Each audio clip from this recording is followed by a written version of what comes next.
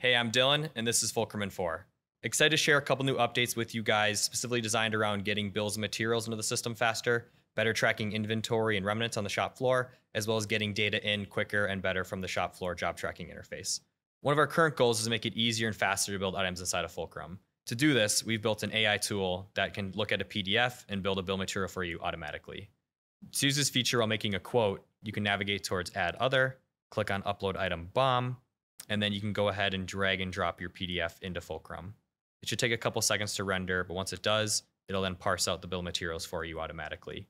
From here, you can make any changes that you need to on quantity, descriptions, item numbers, or item names as well.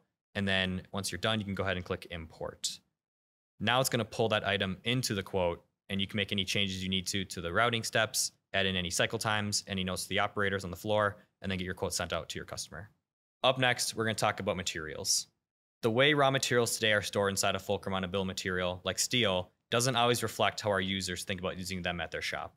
For example, when making a quote, you might have an idea of what type of steel you're going to use, but the exact piece you're going to use and the length of it you're going to use might be figured out more when you're closer to making the job.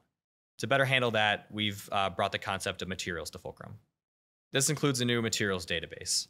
When this goes live in the system, you'll have access to a preloaded collection of tens of thousands of different types of material with different forms, dimensions, and other properties. To get there, you want to go on to items in inventory and navigate to materials.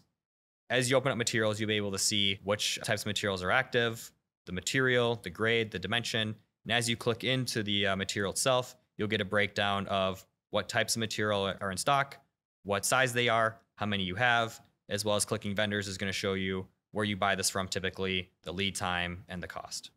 Currently, materials are available for aluminum and steel. We're going to be adding more to that database, more types and forms as we move forward. If you're interested in joining the beta or just want to learn more in general about this feature, reach out to your account manager for more information. What this is also allowing us to do is track remnants after a job has already ran.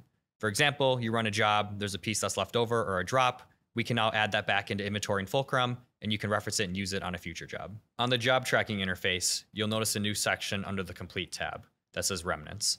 What this is doing is it's going to automatically calculate based on the material that you've signified you're using on the job and what you've consumed on it, how much Fulcrum estimates is left over. Should you use more or less than what the estimate is, you can manually override that to make the update. What this is going to allow you for is to have a clear picture of what's in inventory and the exact dimensions of what's in there. In addition to adding remnants, we've also redone the Complete tab on the job tracking interface. View this as the operator scorecard at the end of their operation. They can see what % of the materials they've picked, how much time they've logged, any in-process inspection points that they completed or left blank, and if they need to make any adjustments or changes from here, they can. We've also added a couple new things to the Details tab, including an equipment section, which allows you to select which piece of equipment the job is going to run on, as well as the entire routing of the job, giving you insight into exactly where the job has been, where it is now, and where it's going to be. If we go to the operator's personal profile page, we'll be able to see which operations they're currently running or paused at, as well as edit any of today's timers. That's all we have for job tracking for now. Up next, there's some work order improvements. We'll see you next time.